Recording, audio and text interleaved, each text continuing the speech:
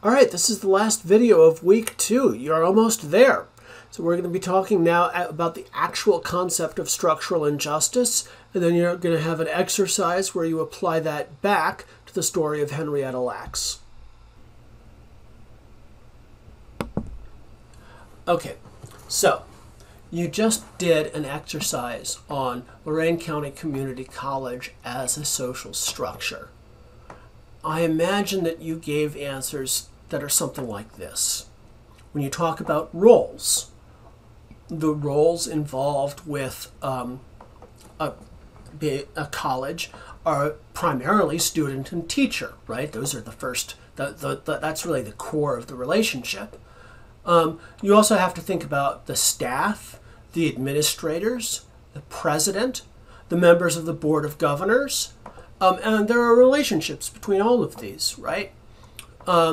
So there are actually a lot of different roles involved with LCC as a social structure.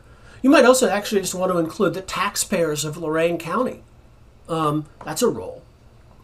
Okay. If you're in these roles, you have certain routines. You enroll in classes, you pay tuition, you attend class, you receive a grade, you graduate. The campus has certain resources, physical structures. There's a campus with buildings and computers, and maybe one day I'll return to that. There's a budget, $65 million a year. That's the operating budget. Most of that comes from government, not only like a third, less than a third of it comes from what you guys pay tuition. Okay. Within these roles, you have certain opportunities. Graduates get jobs and socioeconomic mobility. The community gets people who can fill jobs and function in society. And sometimes people actually learn things. At the same time, once you have these opportunities, you'll also have all sorts of constraints. Students will owe money. Students are expected to do coursework. The community pays taxes. But nevertheless, people somehow manage to come to college every day and fulfill their roles. So there are habits that are set up. And when we have in-person classes, people will sit in the same chair they did the first day of class. Again, these habits allow the structure to continue, the social structure. And their expectations. Employers expect that graduates will be responsible, good employees. Graduates expect that employers will expect that they are responsible. The college expects tax money, all of this stuff. So all of those elements come together and they create Lorain County Community College as a social structure, right?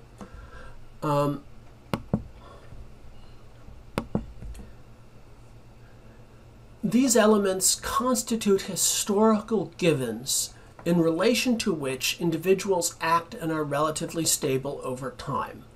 That is, the college was just here when you came.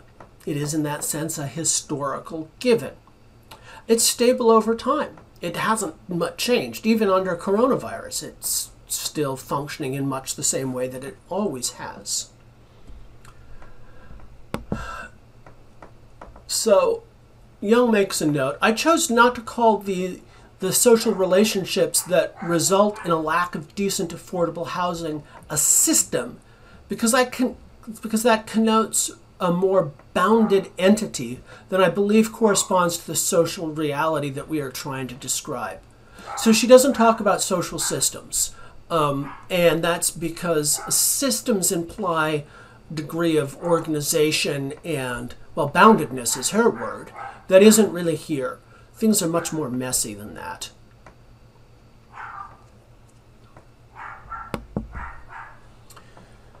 It is misleading, however, to reify the metaphor of a structure.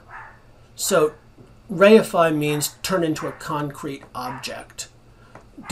I just told you how to think about a structure, but don't think about it as a thing that you might just find in the world. I know, college, it was here when you came here, but it wasn't just sitting there. It was here because it was being created constantly. So what Jung says is we should not think of social structures as entities independent of social actors lying passively around for them, easing or inhibiting their movement. On the contrary, social structures exist only in action and the interaction of persons. They exist not as states, but as processes. This college was here when you came here, but not as a static object. It was here because people were constantly recreating it. People were fulfilling all of the social roles that we had been talking about, following those habits, fulfilling those expectations. So now at last, long last, we can get to the idea of a structural injustice. So this is how Jung defines a structural injustice. Structural injustices are harms that come to people as a result of structural processes in which many people participate. All right, I have a slight quibble here with the word harm because I don't think all harms count as an injustice.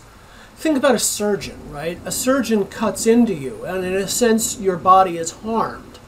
But it's justified because ultimately the surgeon is doing a good to you. So I don't think all harms are injustices. I think that we can just define injustice in general the way Aristotle does, as fairness, treating similar cases similarly. And then we can say structural injustices are injustices, those particular set of injustices that come to people as a result of structural processes in which many participate. All right. So we now have an idea of a structural injustice. One important thing to see, and the thing that is ultimately Jung's point in her essay, is that when you're dealing with structural injustice, you need to treat the idea of responsibility differently. So she talks about the limitations of something that she calls the liability model of responsibility. And essentially, I was asking you to use the liability model of responsibility in the last exercise in week 1, where I asked you to name all the people who contributed to an action, in this case an eviction, and then decide whether they were acting voluntarily and decide whether they were breaking a rule. Working across individuals like that is the liability way of approaching responsibility. So the liability model of responsibility says you must be causally connected to a harm to be responsible for it. That's why at the beginning of that exercise, I had you look at all of the factors that caused an eviction, like children throwing snowballs or a guy jumping out of his car and breaking a lock, right? The other thing is that everything that happens is backwards looking. After the eviction occurs, you can think about how you can assign responsibility for what has already happened. This approach to responsibility is indispensable for the legal system. Law always works this way, and that's important that it does. You need to assign responsibility to individuals for the things they caused. And Young goes off here about the difference between fault liability and strict liability, but we don't need to worry about this. The thing is, the liability response model on its own is not enough to understand all of our responsibilities. So why is that? Well, Young has an argument. The problems we face are large-scale structural problems, often global in scale, right? Global warming is a structural problem that involves all 7 billion inhabitants of the Earth. And if you just look at the liability model of responsibility, you're not going to be able to understand our responsibility for global warming, because we each contribute indirectly and so little. The liability model of responsibility was really meant to work on a small scale. It is a notion of justice that evolved, if I can get evolutionary for a second here. It's the notion of justice that made sense when human beings were all hunter-gatherers or living in very small-scale agrarian communities where everyone basically knew each other. You know, you're looking at 150, 250, maybe 500 people, right? That's the model of responsibility. That is the environment where the liability model of responsibility evolved. Now that we're dealing with huge social structures, we need an additional conception of responsibility that connects individuals to those structures. So, premise 1, we face global problems. Premise 2, the liability model was meant to deal with small problems.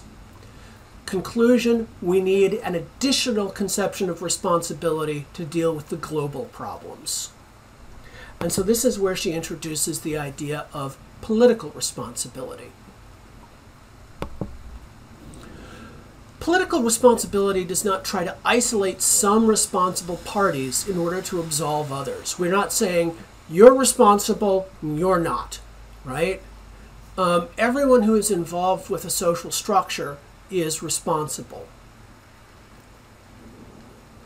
The liability model of responsibility seeks a remedy for deviation from an acceptable norm, right? That is, it's all ultimately about rectifying justice in Aristotle's terms. Political responsibility is ultimately about distributive justice. So we can talk about justice in the ordinary workings of society, and we talk about political responsibility in that context. So political responsibility is forward-looking rather than backward-looking. Rather than figuring out what went wrong, who to blame, and who to punish, we look forward and see how we can make the society we live in more just.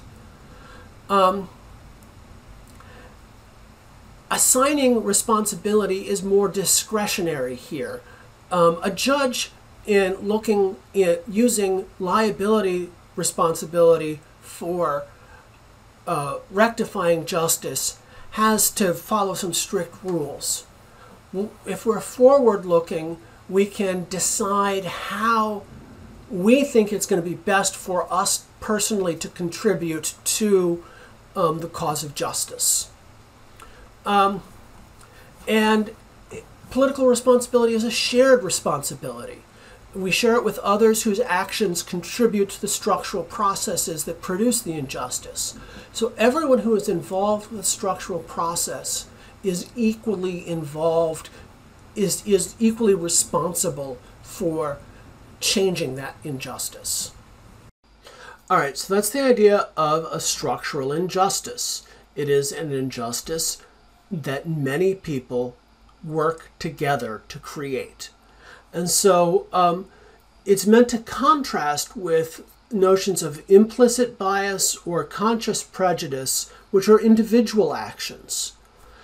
So the last thing you have to do for this week is apply these concepts to some situations in Henrietta Lacks. So I've got an exercise where you have to define some terms, just to see if you've got down what we were just talking about. And then I list a few situations from Henrietta Lacks, and you have to decide whether they are examples of a structural injustice or an individual bias.